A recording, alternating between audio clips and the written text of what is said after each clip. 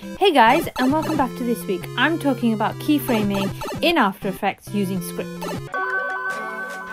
So with After Effects you can fall into a rut. This week I'm showing you how to use coding to create keyframing using marker tools. I'm using Mario game, the 90s version.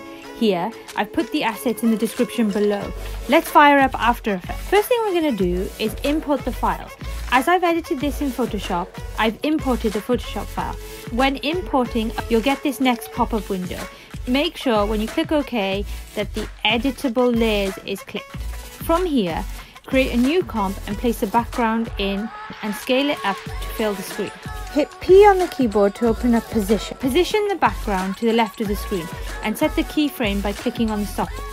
Move to the end of the frame and move the background across to the other side of the screen and it'll automatically create another keyframe.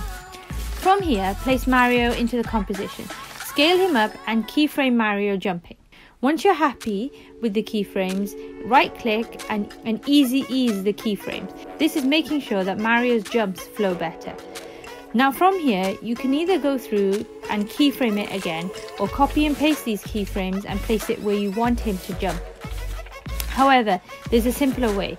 Go back to the first keyframe and while holding Alt, click on the position stopwatch. Copy the script from the description and paste it into this coding box. You'll get an error initially, ignore this. While still on the first frame, place a mark by holding down Ctrl and 8. Move to the next place where you want Mario to jump and place another marker.